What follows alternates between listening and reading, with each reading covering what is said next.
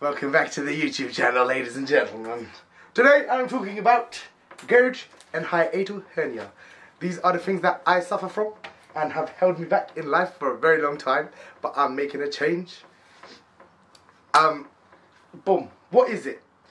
It's a very common thing, but for me it's a mad thing. And what it is a digestive disorder, and it works in your lower esophageal sphincter. So your esophagus is basically a pipe that runs down your throat, which leads into your stomach, and there's a ring at the bottom. Now that gets relaxed sometimes and it allows stomach acid to shoot back up. My case is a little more severe because I've had it since I was 6 months old, and it goes bad, then it gets good, then it goes bad, then it gets good, then it goes bad, then it gets good, and it stays bad most of the time. No one really sees the effects of it. Not even my family members have seen the effects of it the way that my wife has seen it, because she shares a bed with me and she hears me complaining at night. Ain't that right? Mm-hmm. Yeah. So the acid in your stomach which is produced is called bile, and this can get worse by so many different kinds of foods. What's the points that I come on? How does it affect the body? The way it affects the body is it can make you very angry, which has been evident in my life. The things that it can cause, common symptoms, are heartburn, chest pain. You get a sensation of having a lump in your throat. You can vomit a lot, which I do, which everyone who knows me experiences. Right? How fun is it? Tell them. So fun. Okay. You could develop a chronic cough, which I have as well. You can get laryngitis from it, which is basically inflammation of your voice box. So sometimes I get a very croaky voice and I get a sore throat, which is not nice. The main thing which has affected me for a long time is disrupted sleep, and this can cause insomnia, and insomnia is not fun because it can affect your mental health as well. And when it affects your mental health, everything in your day feels bad, everything in your life feels bad, and then you start to feel like, oh my days, I hate myself. Innit? But I don't hate myself. Love yourself is the main thing. But the second thing I have is called a hiatal hernia. Now what that is, it's a condition which I think developed as the years went by, because the acidity was something that I had since 6 months old. Because my mum said when I was a baby I was vomiting. As I got older I was vomiting. Basically there was just a lot of vomiting going on everywhere. Like I vomited on people, I vomited in cars, I vomited in public places, I vomited on myself, I vomited in the bed. It was lovely. Not really. Okay, so hiatal hernia is basically your stomach pushes through your diaphragm. Now the diaphragm splits the chest cavity and your abdomen. Now my stomach isn't sitting normally. It goes up into my esophagus, which plays with gastroesophageal reflux disease and makes life a lot worse for me, because the symptoms of it are similar to GERD, which my cousins found a stupid word, and I just a little bit. It causes heartburn, difficulty swallowing, chest and abdominal pain. It can cause shortness of breath, and this one mainly causes the vomiting as well. But I think because my stomach overproduces acid so much, that plays hand in hand with it, and it's not really that fun. You can also have black poo, which is blood in your poo. It sounds weird saying that on camera, innit? Okay. Ooh. So foods to avoid when you have my conditions: that oranges, grapefruit, lime, lemons, things that will shock you as well: caffeine, mint, chocolate, garlic, onions, tomatoes. I love all these things, so it's a bit depressing. Fizzy drinks, citrus drinks, alcohol I don't drink because I'm Islamic.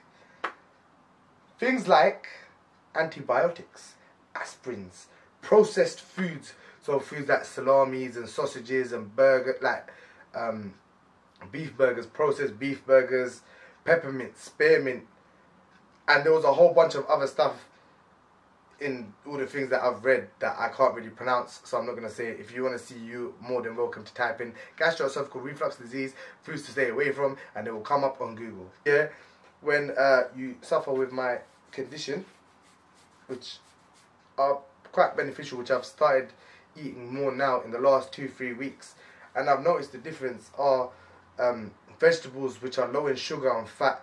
So things specifically like green beans, broccoli, asparagus, cauliflower, potatoes, cucumbers. These are all very good for you. And non-acidic fruits, things like watermelon, kiwis. Quick fact about kiwis, if you eat 2 kiwis before you go to sleep consistently, then it can help with insomnia. And I've been doing that and it has been helping. Innit? I've been sleeping more. Snoring. What? You've been snoring. Yeah, but that's why I'm fat. Things like ginger are very good for you because it's anti-inflammatory. Now, when you have hiatal hernia and GERD, your stomach lining, your esophagus lining, so the tube in your throat, it gets inflamed, so it swells up. Ginger is very good for that. Now, you can make ginger smoothies and ginger things like that. I don't do that because it tastes nasty. I should, but I don't.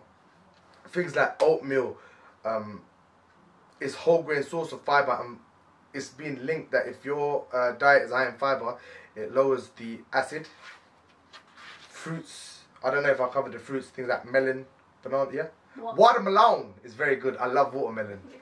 Bananas, apples, pears, and lean meats should be a staple. Especially on this channel, if you're watching for the purpose of losing weight or gaining muscle and things, lean meats and seafood are very good for you. So things like chicken, turkey, fish. There's so many different types of fish that you can eat. You got basil, salmon, tilapia, cod. What's your Bengali one?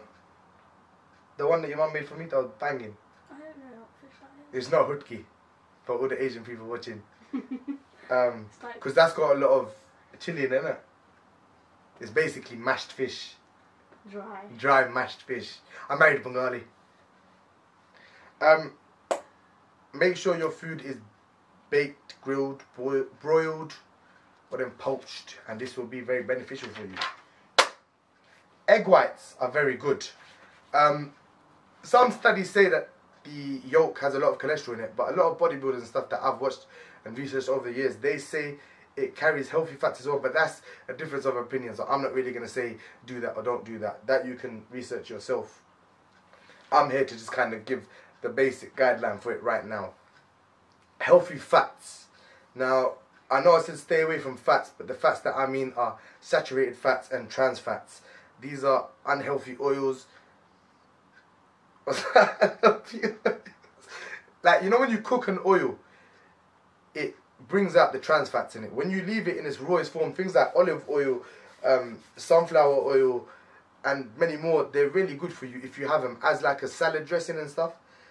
But getting back to the healthy fats, fish carries a lot of healthy fats in it as well. So you can have things like avocados, walnuts, flax seeds, so many other things.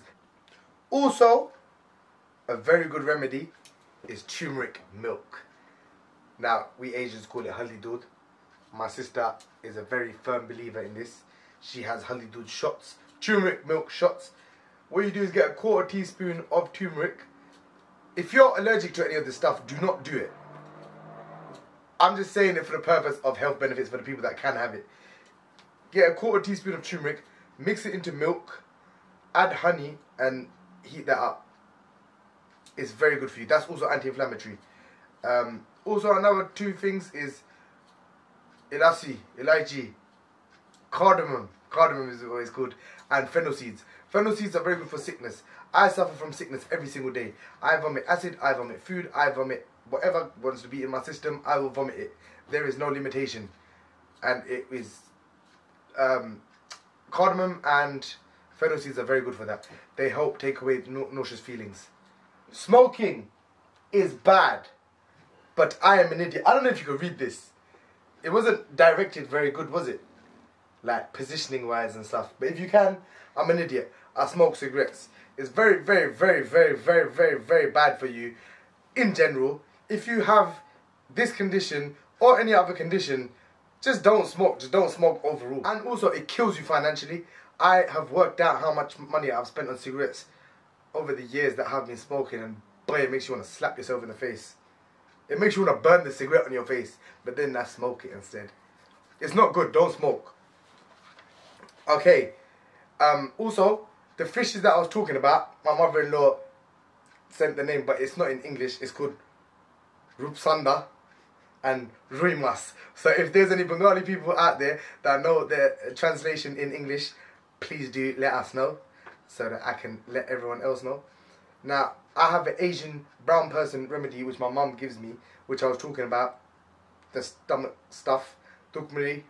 So the Asian names are tukmaria, isabgol, halo, and kalonji.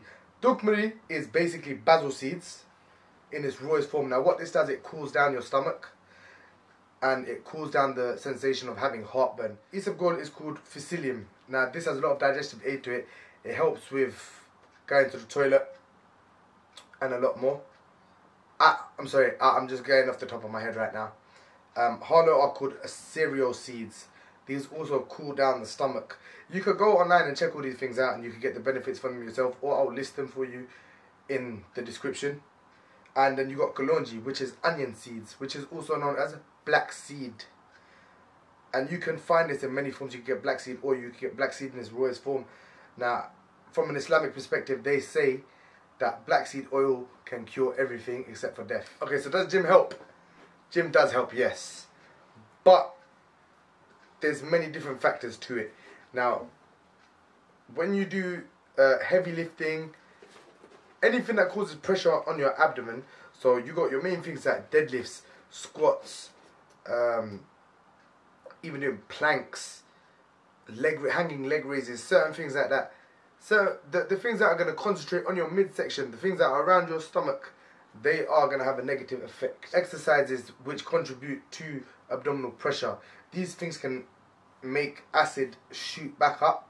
Now, because I've got two things, obviously, I've got GERD and hiatal hernia, they play hand in hand. And when I was younger, I used to do a lot of powerlifting and I felt invincible. But as the years went on and my condition worsened, I had to stop training and I gained a lot of weight.